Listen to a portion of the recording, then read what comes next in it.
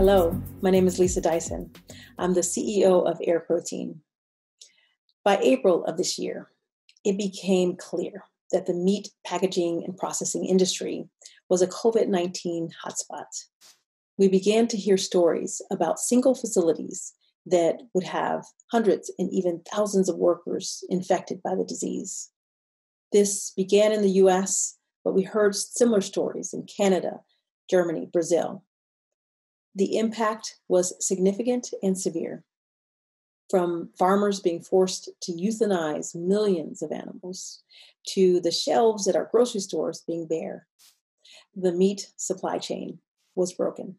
As we look to pandemic-proof our food supply chain, how can we do that for meat? At Air Protein, we have a solution. It involves reimagining meat.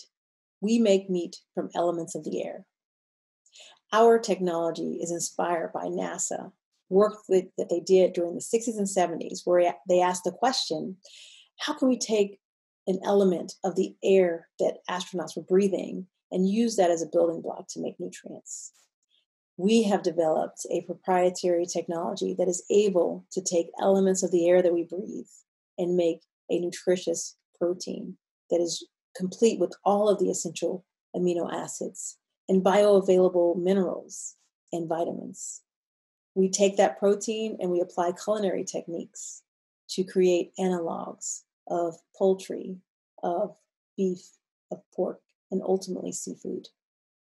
Last year, we announced the world's first air-based meat, Air Chicken, and we are building a modern meat company to create a sustainable future. If we look at sustainability in greater detail, the current technology, the current way of making steak, for instance, takes 2 years. And over that process, you're using lots of land, lots of water, and emitting lots of greenhouse gases. By contrast, to make air steak, it takes just 4 days. And no arable land is required to make the protein. And we're using minimal water and using carbon dioxide as a building block to create the protein versus emitting massive amounts of greenhouse gases along the way.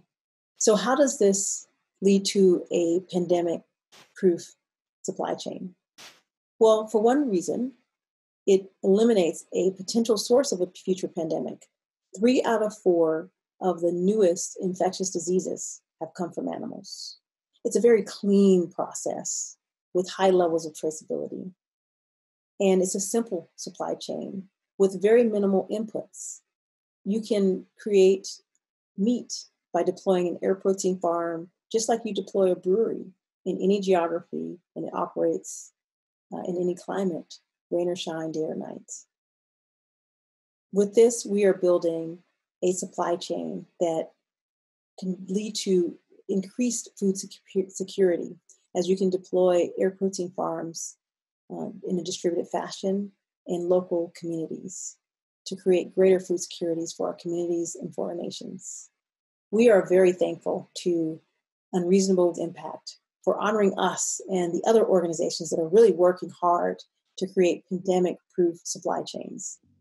Very much gratitude. Thank you so much.